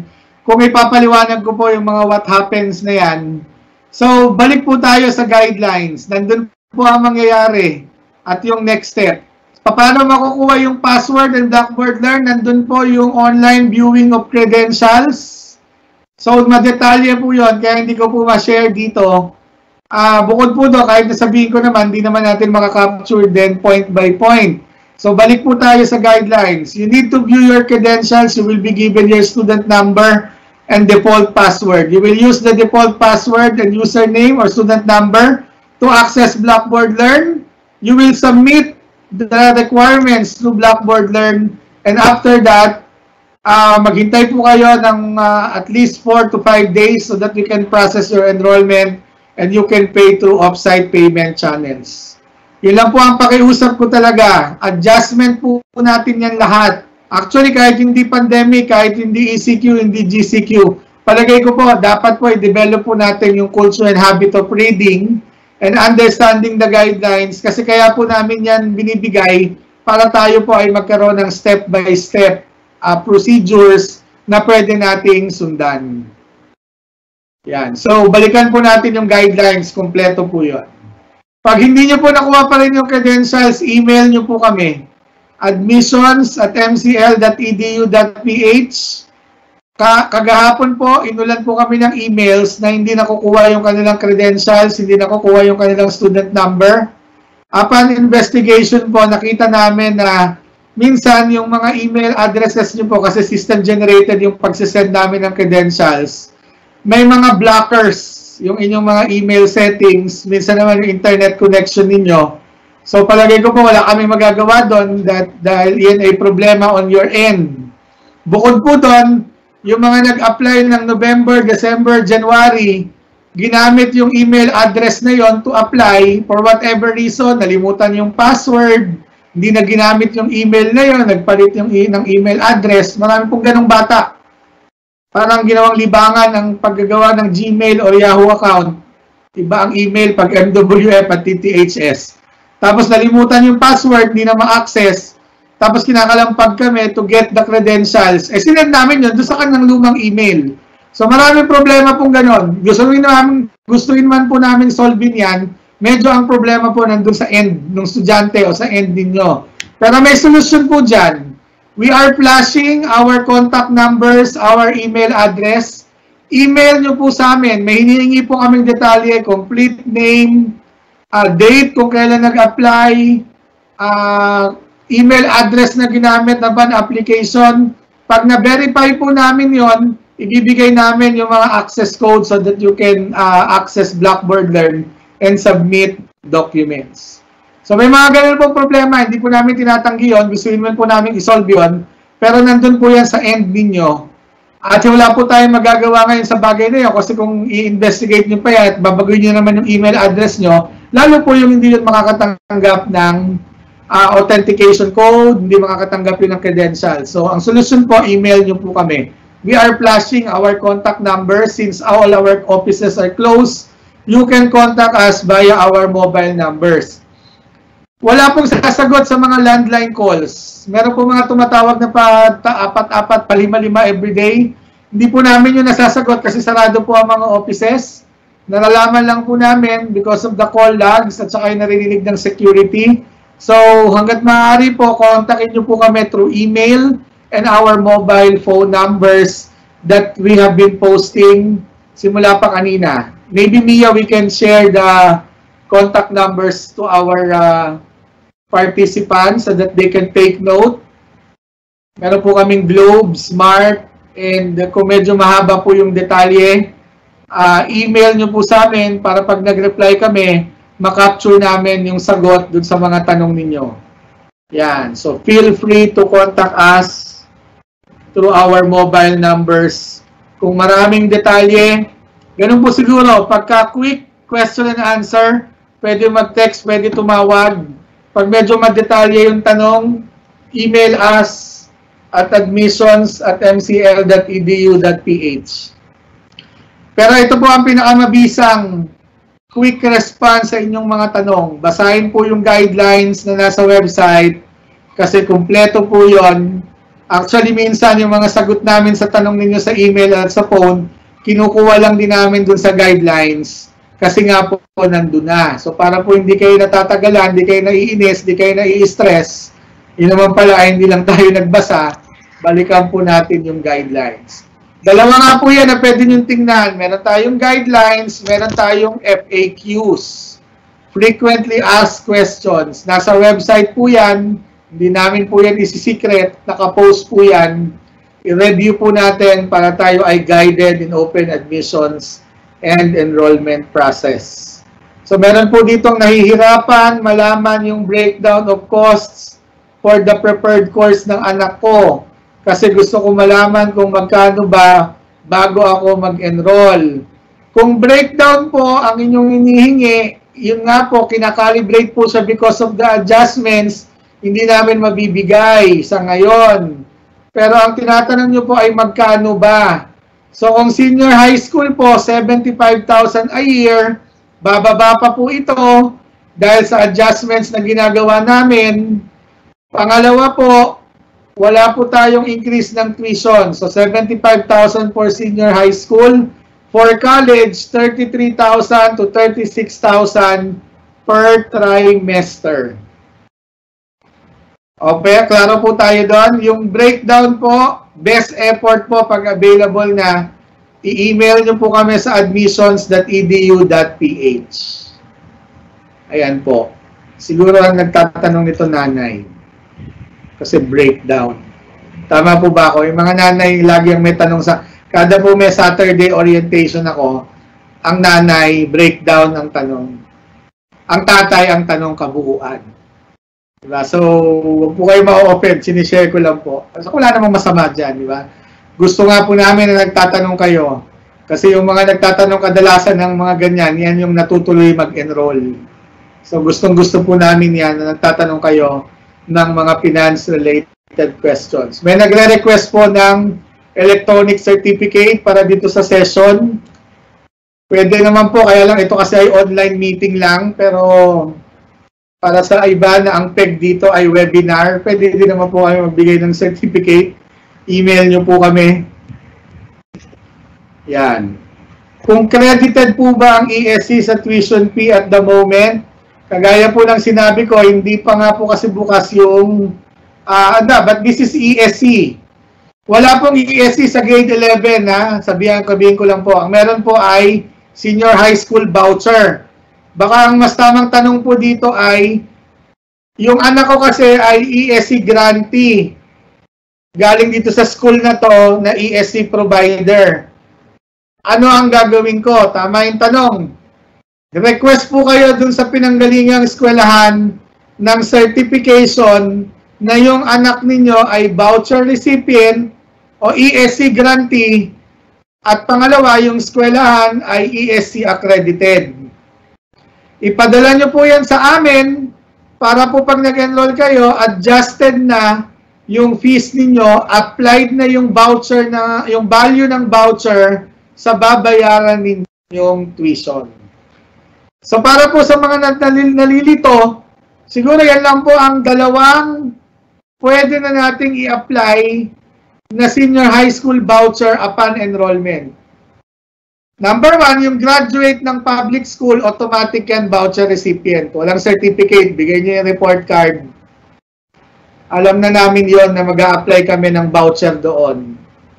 Pangalawa, kapag yung anak ninyo ay graduate sa isang school na ESC, granting institution, ESC provider, yon, maghingi po kayo ng certification, present to us during the enrollment so that we can apply the voucher value to the assessment of fees. Ano po yung birth certificate from NSO or municipal? NSO, National Statistics Office. Ngayon po PSA na, Philippine Statistics Authority. So, ito po yung birth certificate na naka-imprenta sa security paper ng PSA or NSO. So, may makikita po kayong mga example niyan sa internet. Pwede niyo pong i-search para makita ninyo.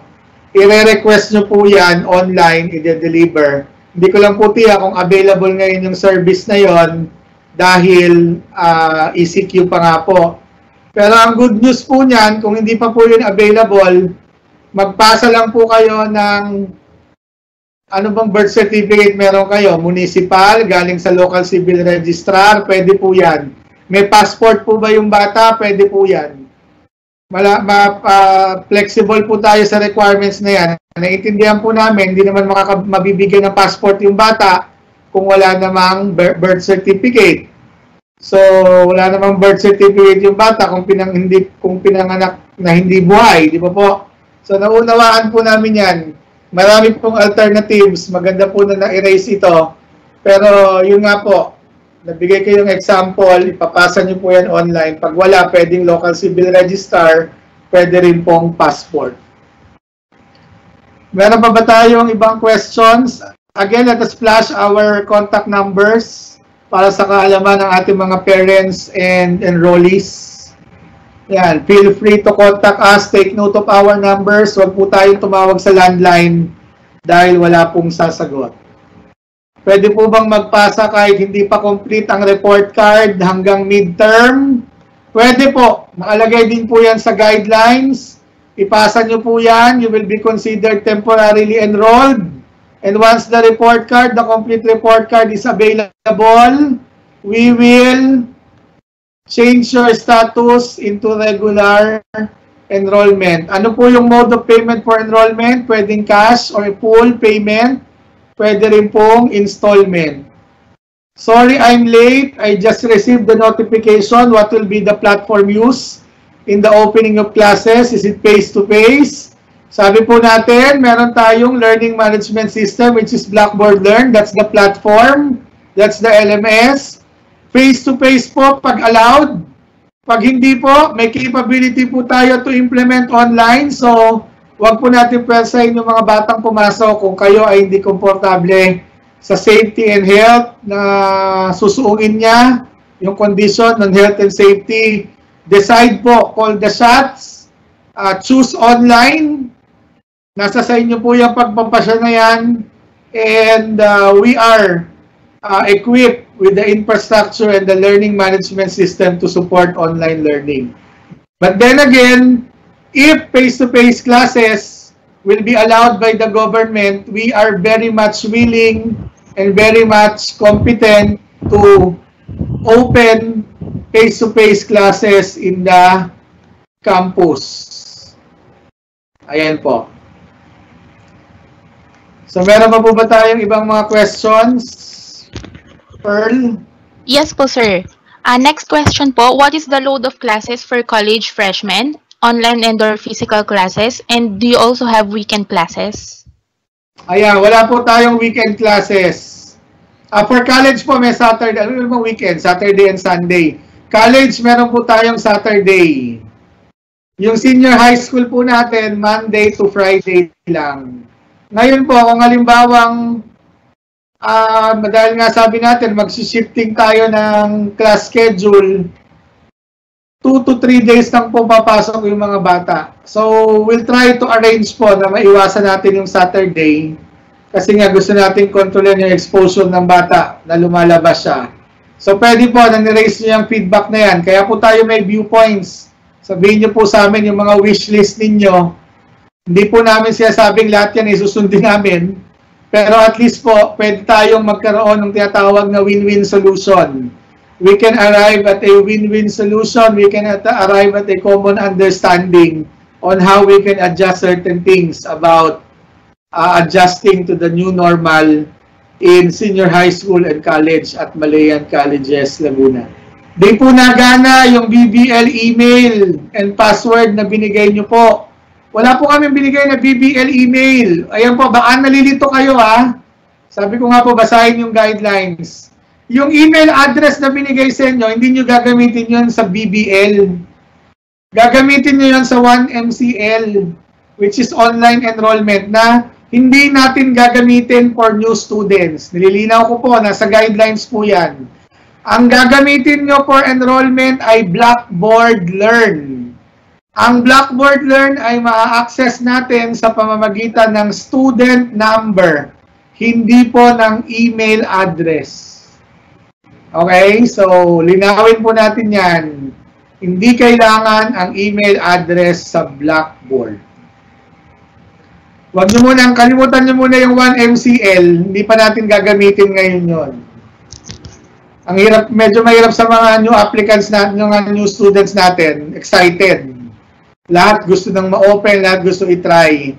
Okay lang yan, pero basahin nyo yung guidelines para malaman ninyo yung step-by-step procedure at para hindi kayo nalilito.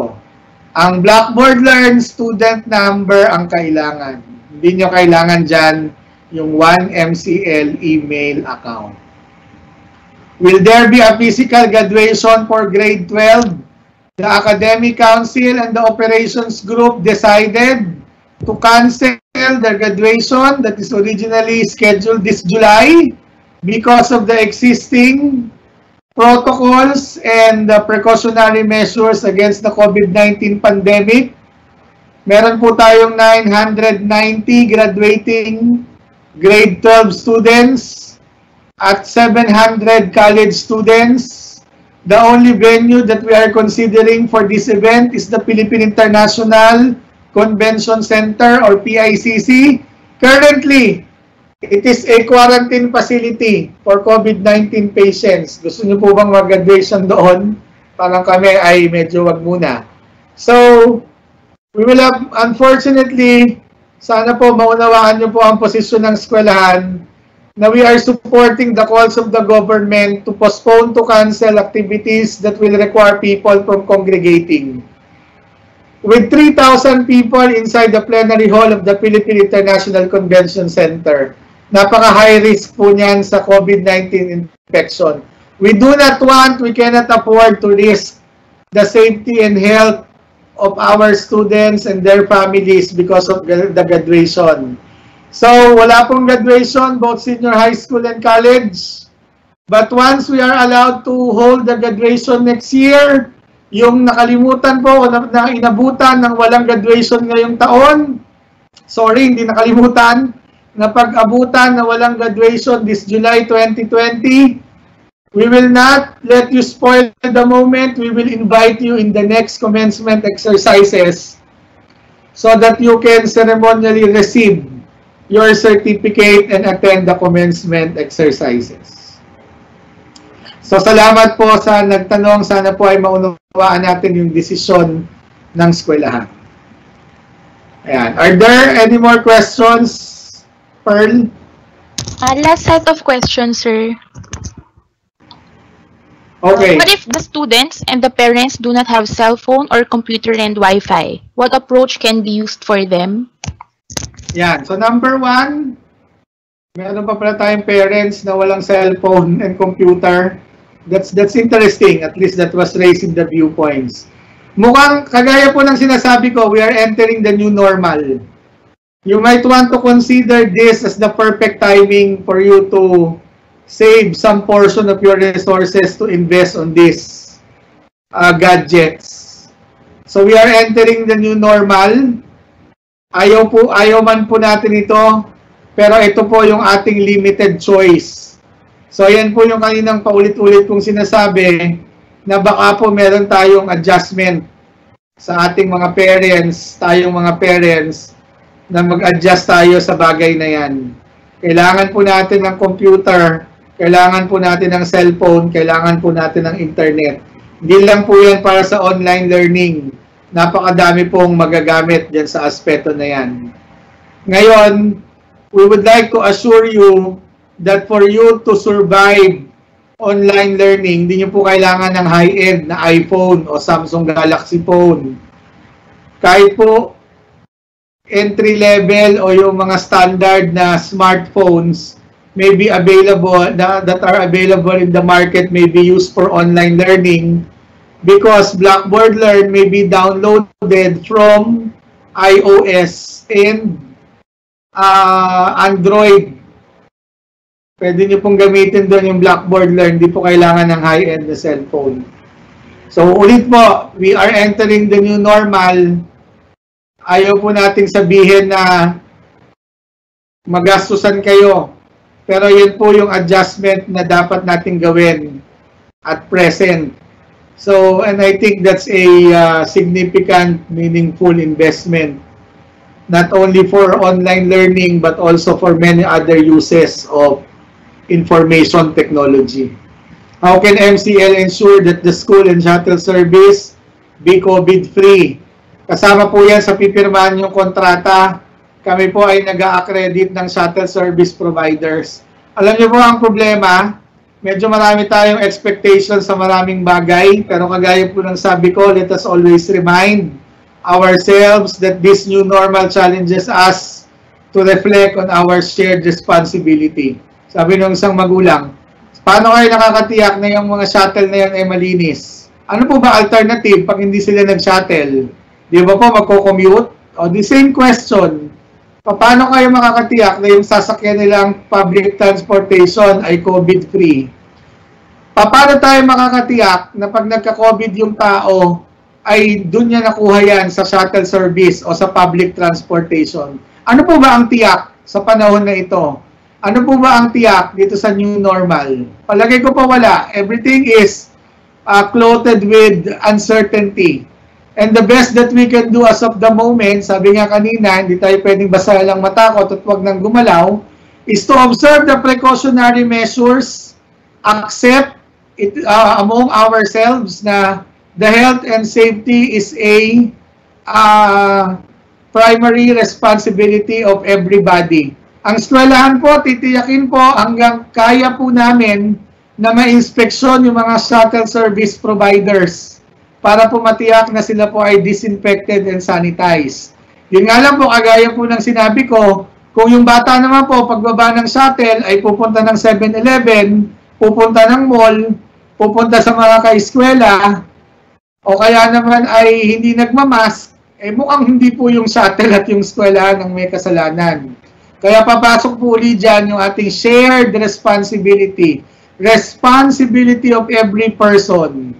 Kaya nga ang DOH ang sinasabi, o sige, ito yung pwedeng gawin sa mga public spaces, pero ang bawat individual, kailangan maghugas ng kamay, kailangan mag-face mask, kailangan lumayo, mag-social distancing sa mga tao. Yun po ang ating mga effective measures. Again, shared responsibility. Meron po tayong tendency minsan na ibato sa isang grupo yung a bulk of responsibility to ensure that everything will go fine. Unfortunately po, we can only do so much.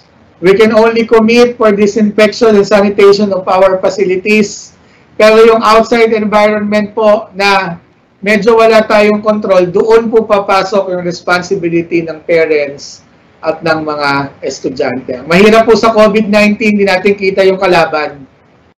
So pagka nagkaroon ng COVID-19, kahit mag-contact tracing tayo, hindi naman tayo nakakatiyak na doon nila nakuha yung COVID-19 na yun. Hindi natin pwedeng sabihin, kasi itong tao na to pumunta sa akin, binisita ako, siya ang carrier. Hindi po natin alam yung mga bagay na yun. Pwede lang po natin gawin ay mag-ingat at gawin natin yung ating responsibility not only for ourselves but also for the community.